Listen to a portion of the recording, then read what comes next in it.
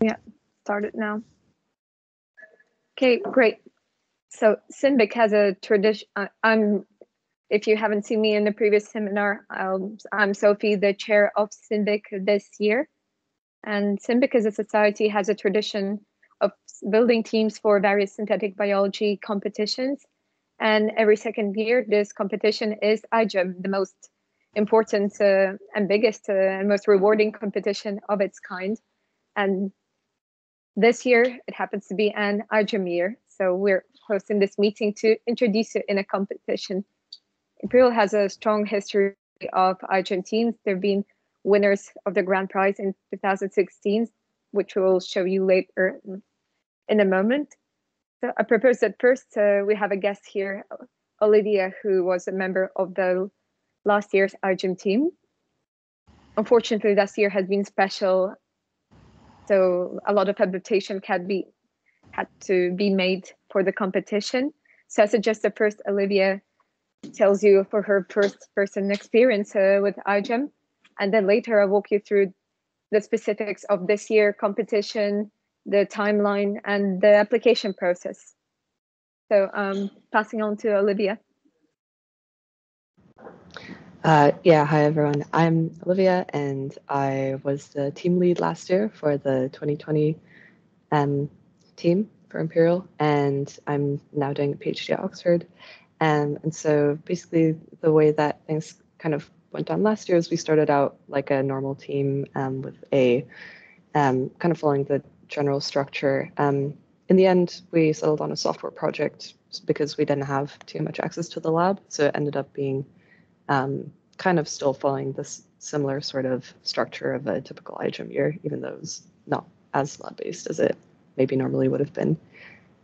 So I guess for those of you who don't really know too much about iGEM, I'll maybe just start off telling you a bit more about what it is. So at the beginning, each teams are usually composed of around 10 to 15 or even 20 team members, so like students. And there can be multiple team leaders, and then there's usually a supervisor or two, and teams also tend to have advisors that are PhD students or postdocs.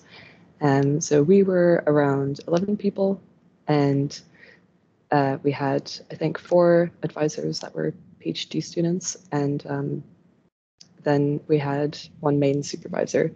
So that was kind of what our team was structured like. And we also went through the same selection process that you guys will hear more about from Sophie later, which Imperial is able to do because there's so much interest in iGEM. And this is also why Imperial tends to do fairly well in iGEM competitions. But yeah, so at the beginning of the competition, which is around January to February, teams kind of start getting together and doing some initial brainstorming. And by around March, it's kind of good to have like a supervisor chosen. I mean, I don't know if I should be describing this in dates. It might be a little different this year because there are a couple of changes to the competition. But in essence, you don't have to start out knowing exactly who your supervisor is. It actually kind of makes more sense to settle on some kind of idea that you can then select a more appropriate supervisor for. So it would make sense, for example, to select someone that's very biomolecular oriented if you're doing like a completely health related project or even a startup project.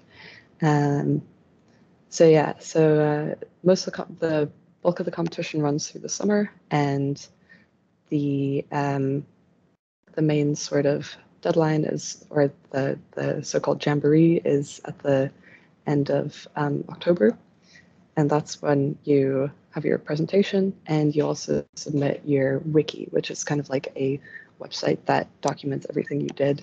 You can see all the past teams wikis on they always get frozen and kind of like archived, so you can go to our past wiki, which maybe I can send the link in later for. But yeah, that's also a nice way of kind of being able to browse projects that might be similar to yours or gain inspiration from what people have done in the past and make sure you're not kind of like repeating a project that's been done.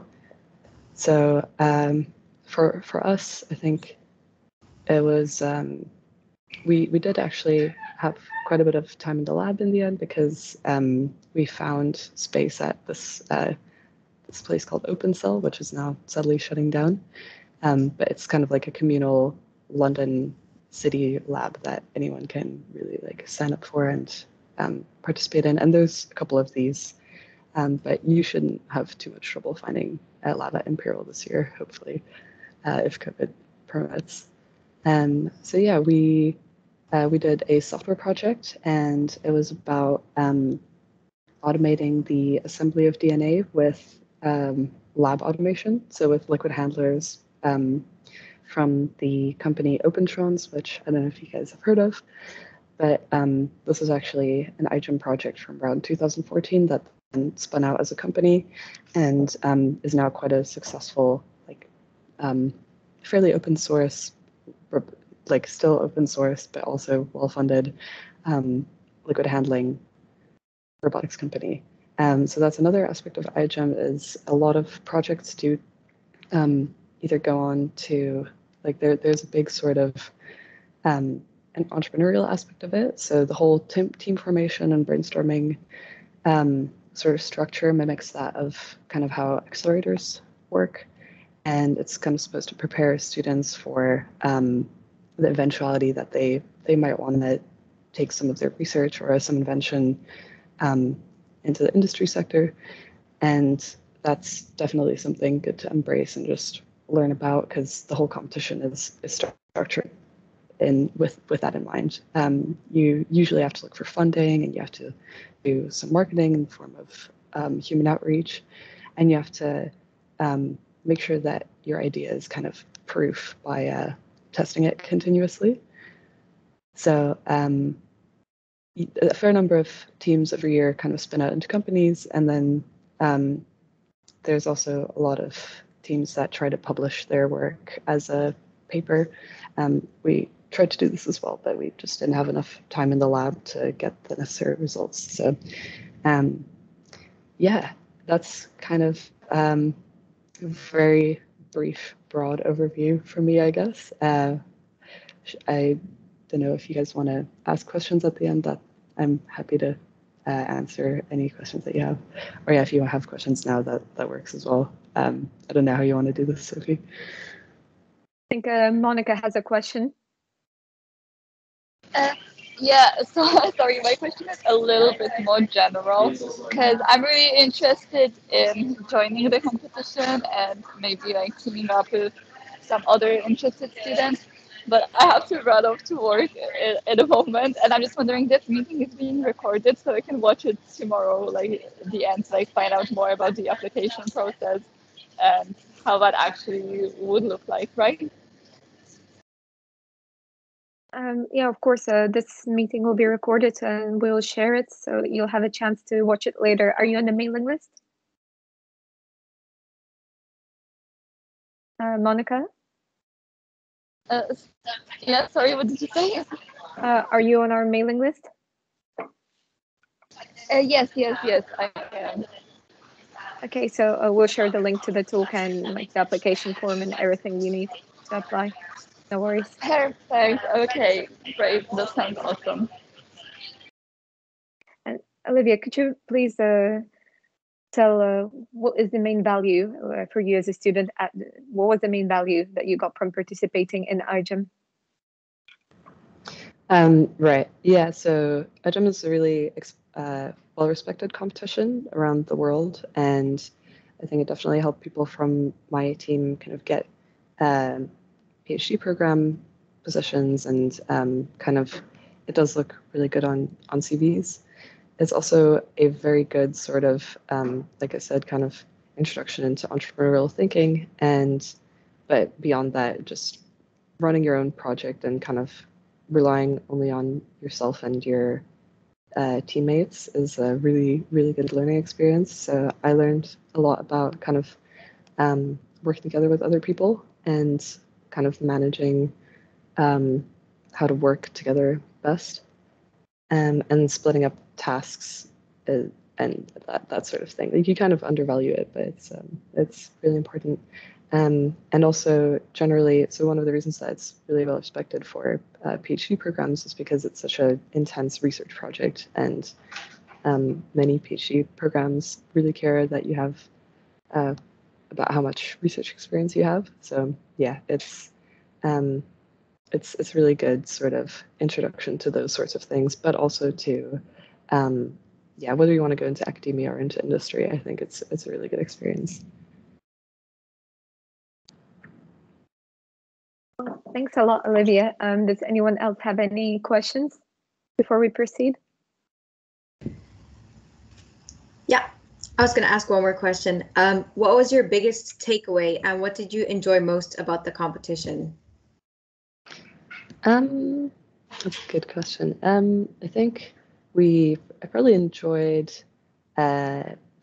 just being able to, you're kind of proud of what you do at the end after many months of hard work, and you have something that you've kind of built yourself with people that you've gotten to know very well, who you kind of consider friends, and so that's really nice.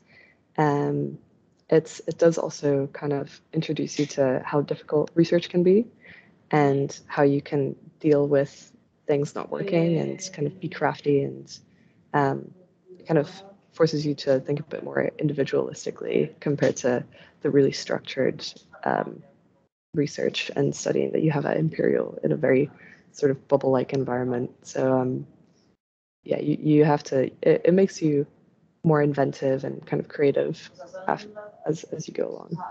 Yeah, I really like that. Thank you so much, Olivia. That's very insightful. Really grateful for you coming here. So if nobody else have any questions, or if you have some along the way, feel free to type it in or like raise your hand. So then let's go through what going to be actually happening this year, the deadlines, and what we're expecting from the team. I'll share my screen for that. Where is this? One moment.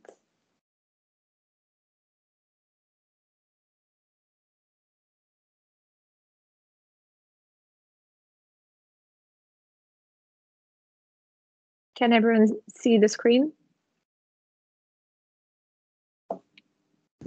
Yes, we can see the screen. Is it full screen or is it like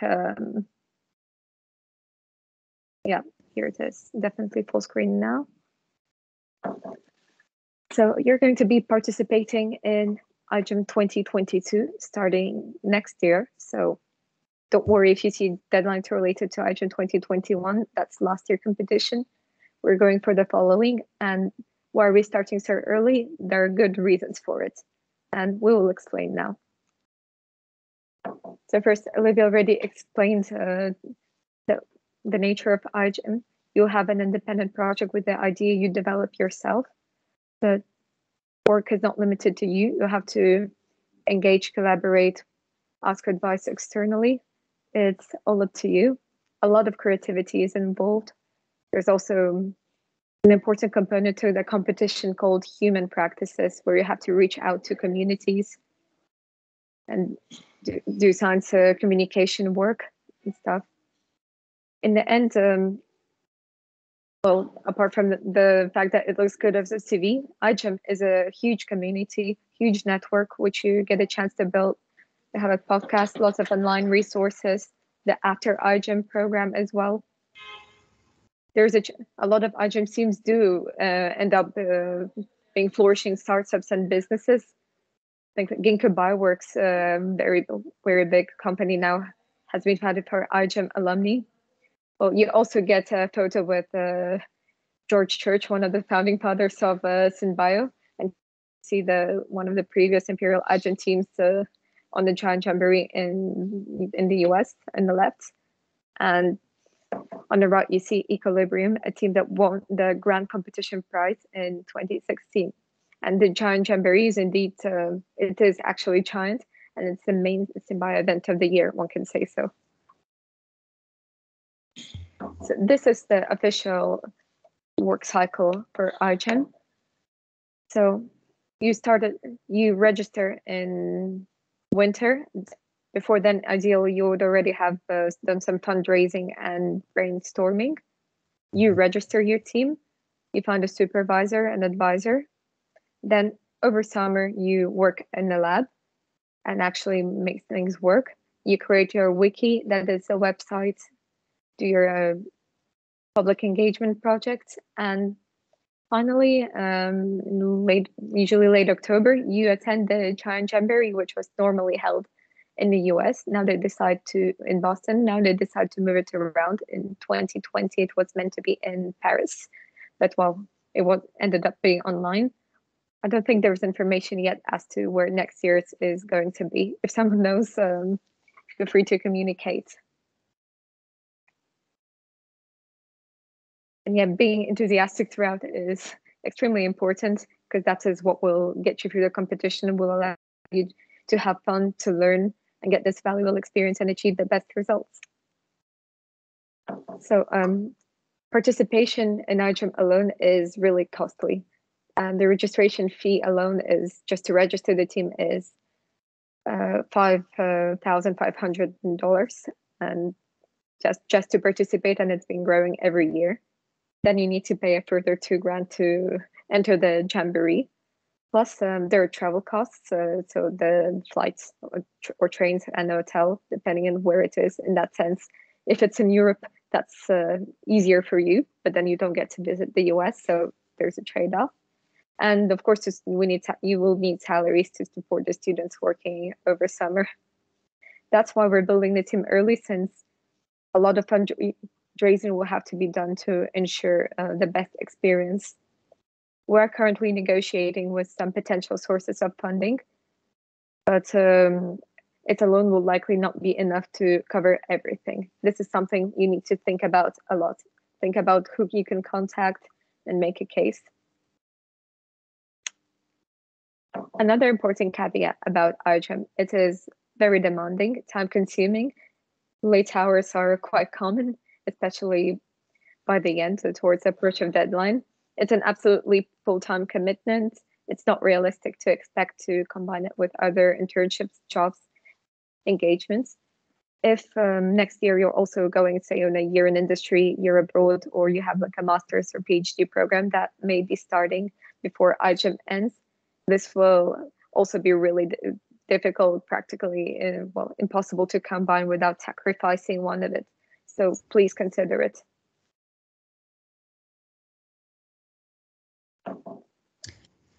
Yeah, so Inga, would you like to speak about that? Yeah, sure. I don't actually have click rights, so okay, I guess I'll do it for have you. to tell you to click. So yeah, please go ahead, click. So Imperial is actually, sorry, could I perhaps request control, and then I think it might be easier to present. How do I do that?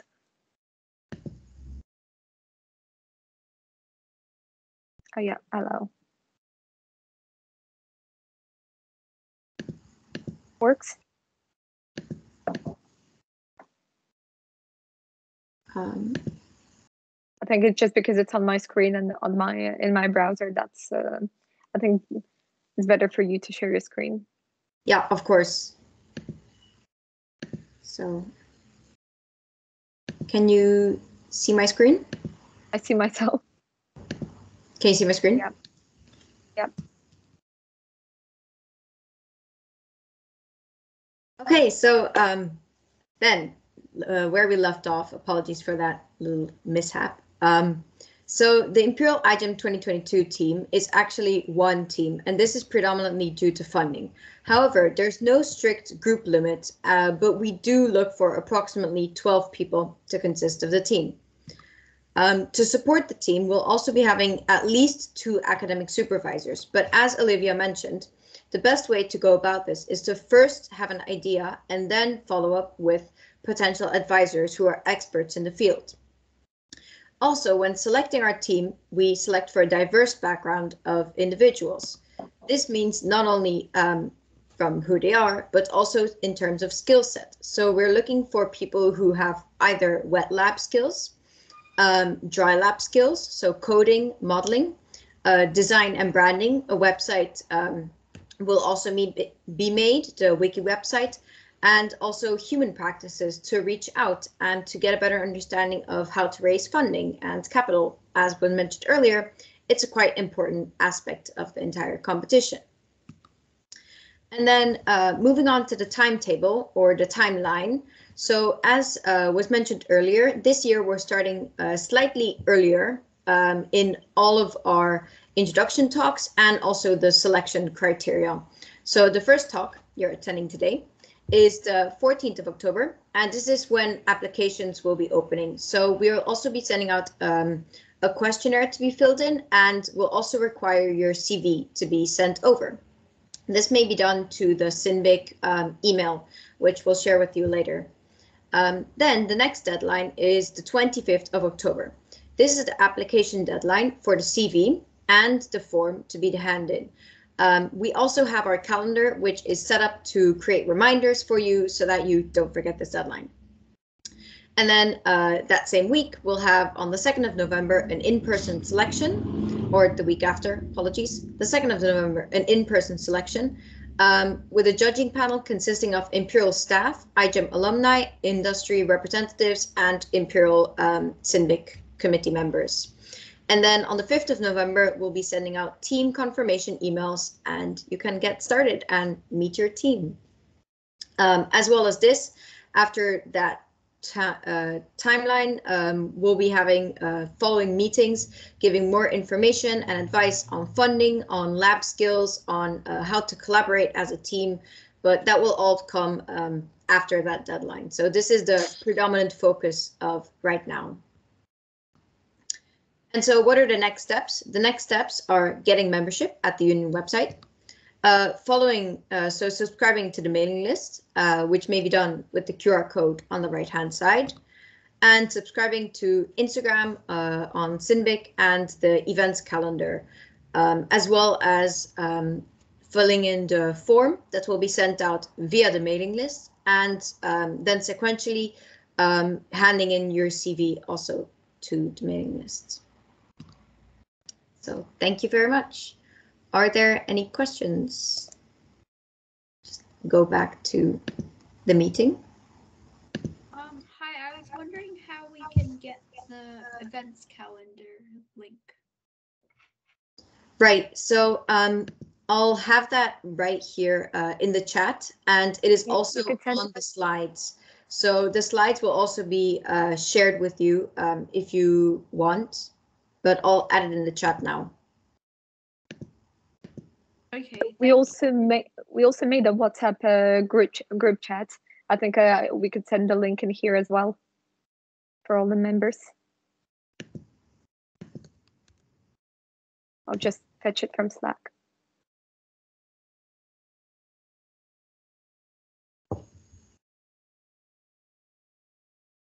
So that has been pasted now in the chat, and we'll also be sending it in the WhatsApp. Thank you. You're welcome. Are there any other questions?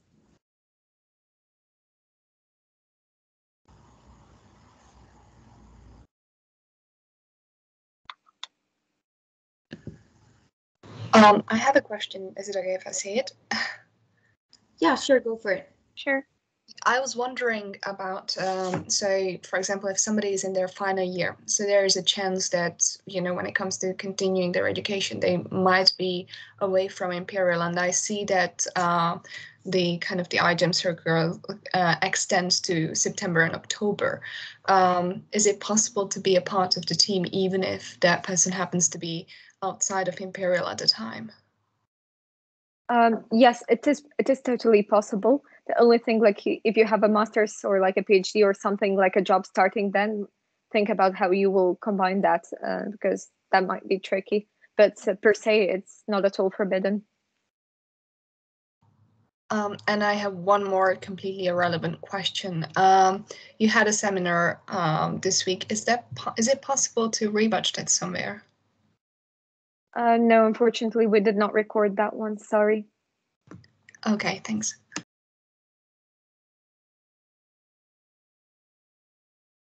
Someone else had their hand up just before that.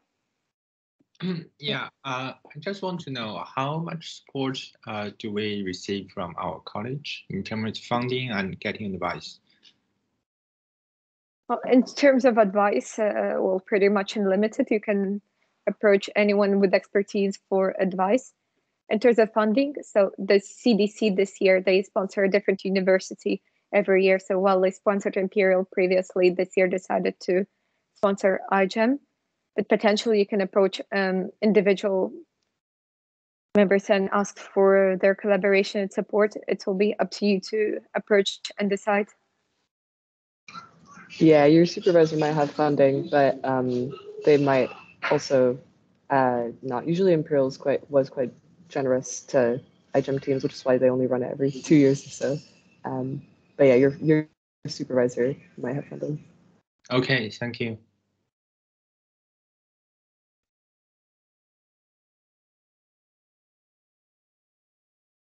Anything else? Sorry, I don't think I'm able to view the chat because it says it's only available to team members. Oh. Okay, sorry about that. I don't know how to fix it. Apologies, just to confirm, is this for the chat or is this for the calendar? The chat. Well, you would have sent the calendar in the chat, but I'm not able to open the chat channel. But if you emailed it, that would be fine on the mailing list because I think I am on that. Yeah, okay, we'll do that. Sorry Thank for you. the inconvenience.